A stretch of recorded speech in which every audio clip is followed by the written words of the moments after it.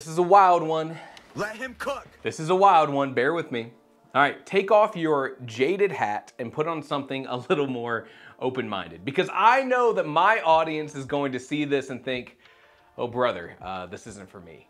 But I'm telling you, you should know why this strange, arguably poorly written Minecraft movie has gotten over 25 million views. Because it's not just because it's Minecraft, it's not just because it's from a popular creator.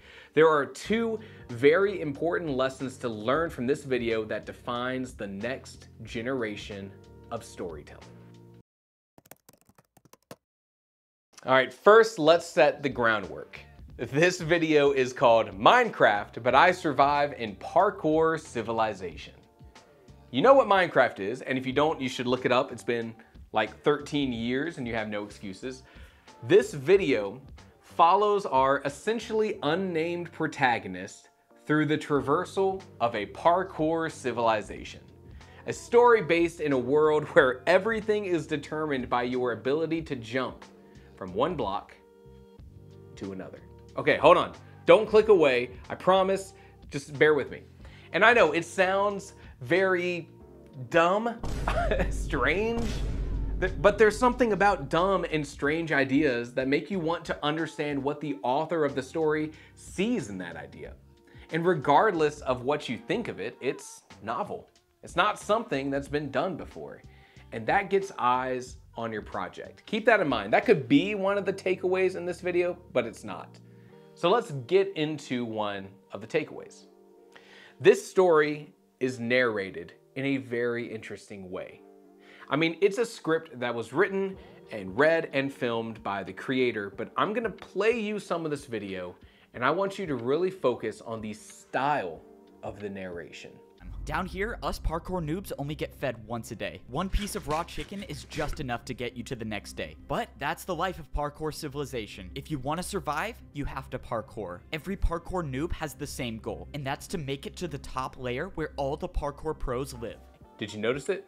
Let's try another bit of narration. Don't forget, you're at the bottom, so follow the rules. It's safe to say that if you're at the bottom level of parkour civilization, it's not exactly the best. But not everything in parkour civilization is that bad. For example, I was able to use parkour to buy the biggest house in the neighborhood. Did you notice that this script, this story that our main character is telling, has 0 wasted lines?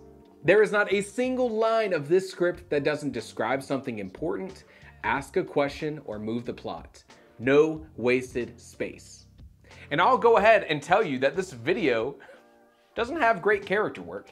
You don't connect with any characters. You might root for the main character, but you don't really connect with them. The world building is confusing. I mean, even the narrator attests to that. It's pretty nice. In parkour civilization, all you have to do to buy anything is just make more parkour jumps. I'm not really sure why or how parkour works as a currency, but all I know is I basically bought a 2-story house for free. But here's the catch. The pacing in this story is so damn fast. You never have a chance to question things. I mean, listen to the narration of this video. Every line is cut straight back to back. No breaths, no pauses, nothing but content. And that is one interesting concept that we're going to get into. But I want to expand on this with one other significant method of storytelling done here. This was the parkour course that no parkour noob has ever beaten. If you miss any of these jumps, you'll either die from fall damage or fall directly into the void. But I've come too far and I've practiced too much to have that happen. I wasn't just going to be another parkour noob that fails this course. I was going to be the first one to rank up to become a parkour pro. My journey to becoming a parkour pro starts now. You see, there are two main reasons that stories feel addicting. And this video has both of them in spades. Originally, this series was released episodically. And when you have an audience that's tuning into a series like this, whether it's Game of Thrones on HBO, or Lost back in the early 2000s, or a Minecraft parkour civilization video on YouTube, you need to write your story in a way that makes someone want to tune in again. And this is done through pacing and wham moments. Wham episodes or wham moments or wham dialogue is the name given to these addictive storytelling moments that have existed in storytelling for hundreds of years. So many of our favorite addictive authors use these wham moments. Whether it's a line in a Stephen King novel that hints at something terrible that'll happen in the future, or the plot twist that so many Michael Crichton novels utilize. These wham moments are like an author's secret weapon. TV Tropes is a website I use pretty regularly in breaking down stories and exploring tropes, and their article on the wham episode is something that every storyteller should at least be aware of. I mean, these wham moments are shocking twists that keep readers or viewers coming back for more. The Goosebumps author, R.L. Stine, has achieved his success almost totally through the use of these wham moments. Every chapter ends with the main character thinking that they're about to die or that they've uncovered shocking information. And those moments ending each chapter makes the reader want to flip to the next page. This Minecraft video, each episode, ends with these wham moments. And the breakneck pacing, the incredibly streamlined narration, and the wham moments all combine into a storytelling experience where you are bombarded with progress. Look, maybe it's due to shorter attention spans. Maybe it's due to short form video content making us give up on a piece of content if it doesn't immediately grab us upon first impression. Are you still watching this video? Whatever the case is, this is the next generation of storytelling.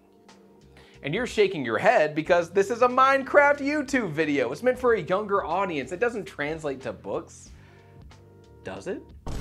Amazon's Kindle Vella program has hundreds of thousands of readers reading episodic content, with each episode being between 600 and 5,000 words. Wattpad boasts 90 million monthly users and over 500 million available stories, almost all of them written and released one part at a time. I mean, even Charles Dickens and Alexander Dumas and Sir Arthur Conan Doyle were writing their stories in a serial format. They had to convince readers to keep coming back, to look forward to the next release that may be weeks away. Maybe it does apply to books, right? Another interesting thing that I found in watching this Minecraft phenomenon was the sheer pacing of the video. Specifically, that the sheer pacing of the video seemed to make up for the lack of other qualities. By always moving forward, we don't have to worry about the details of world building. How and why is parkour used as currency in this society? Don't worry about it. That's just how it is, and we're moving on. Now, this isn't unheard of in modern fiction. In fact, this is a method of storytelling that has slowly been growing in the past decade, largely due to Brandon Sanderson and Robert Jordan adopting this motto of read and find out, RAFO, which has turned into more authors presenting questions without providing answers and more readers trusting the author to give those answers at a later time when it's going to pay off more. This video's unapologetic approach to dragging the viewer into the world, shutting up all the questions, and having them just experience things honestly sounds kind of freeing. And it made me realize that even in books, we should be leaning on pacing even more than we currently are. Who doesn't want to write a book that is addicting like that? Now, does that immediately translate to 26 million views? I don't think so. But if you watch the video, there's another key thing here that grabs audience attention. Let me ask you this. What genre of story is this video? Let's go. Open up. It's time for parkour. All right, time for my mandatory parkour check. Let's get this over with. You're late. You know the deal. You can do the 1-block jump for the raw chicken, or you can attempt the 1-block vertical jump for the beef. Oppressive class division? In parkour civilization, no one chooses to jump for the beef. It's better to be safe and do the 1-block jump for the chicken rather than risk your entire life for just half a hunger bar more. Tomorrow, you better not be late, or you'll be doing 2-block jumps as punishment. Yes, sir. Sorry, I won't be late next time. The powerful elite keeping the poor down? Oh no. Found a man. Somehow there was already someone living here. By their leather boots, I could tell it was a parkour noob. This was obviously some mistake. I went to go leave, but then... Wait! Don't leave! The man spoke to me. He said he's been watching me. I watched you enter the Temple of Parkour. I think you have what it takes to rank up. One person can defy the rules and change things? Oh my god. Is this a young adult dystopian story? Hunger Games? Divergent? Maze Runner? It is. Even though at first look it feels so different from that, it is at its core an iteration of a type of story that is already very popular. Wait, there's more? This is so bad.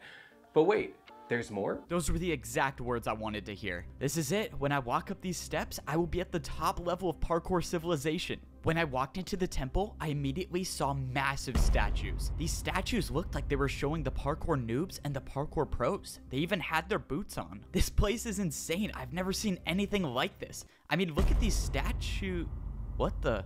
Gold boots? Wait, there's even more powerful people than we thought? Who wears gold boots? This doesn't make any sense. What is this? Am I not at the top of parkour civilization? Oh my god, is that power creep? At the parkour pro level, everywhere you look is a 2-block jump. When I was a parkour noob, I thought 2-block jumps were extremely hard. But now that I could sprint, I realized they were almost like 1-block jumps. Something about the pro level felt different. Maybe it was the fact that when I was a noob, I would see dirt in the sky. But now there's nothing above me. And that's when I looked back at the parkour temple. There was still a world above me, and now it was way higher up. Oh my god. Is this progression fantasy? Lit RPG? The Cradle series? Dungeon Crawler Carl? It is. And if you don't know about this, this is a very recent and absolutely huge trend in genre fiction right now. Progression fantasy, lit RPG, they're slightly different but often kind of combined together, are genres that are built upon addictive storytelling. They are always raising the stakes. And every time that you feel like you understand what's happening and what's capable in this world, the author changes the rules and makes you feel completely out of your depth. This video, this random Minecraft parkour civilization video, combines both of these genres into one with that breakneck pacing and wham moments every single episode. If this story had been another genre, something that was more grounded in character work, like a noir story, or something that was truly about the world around the characters, then this video might fall flat. It wouldn't have nearly the success that it does, and the audience would not have been nearly as, I guess, invested. But by focusing on this genre, it allows the story to focus not on the characters, not on the setting, but on plot. And plot is what makes that addictive storytelling. Look, I get it. This video may not be for you. You may look at this Minecraft video and think this is stupid. This is a bad story. This is a waste of time, and yet 26 million people have sat down and watched at least a portion of this 2-hour-long video. You cannot sit there and say that there isn't something to it. You cannot ignore that the conscious decisions made by the creator of this video led to something that an audience tuned in for. You cannot say that this video wasn't effective in its mission. If you're jaded, then you might sit there with your arms crossed and disregard this parkour civilization. Look, it's easy to do that. It's easy to ignore popular things that aren't meant for you. It's easy to just wave your hand and say it's bad. But if you do that, then you really miss out on opportunities to learn, to grow, and to apply valuable lessons to your own writing. You can acknowledge that this is popular. You can attempt to learn why. You can apply that knowledge to your own storytelling in whatever ways make you happy. And that's what I'm going to do.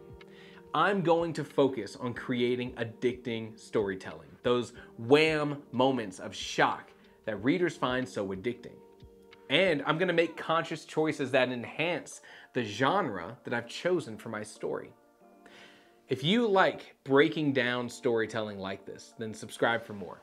We have a great Discord with hundreds of writers and storytellers just like you. You can find a link below to come hang out, ask questions, share your writing, and more. I hope to see you there, and as always, thank you for watching.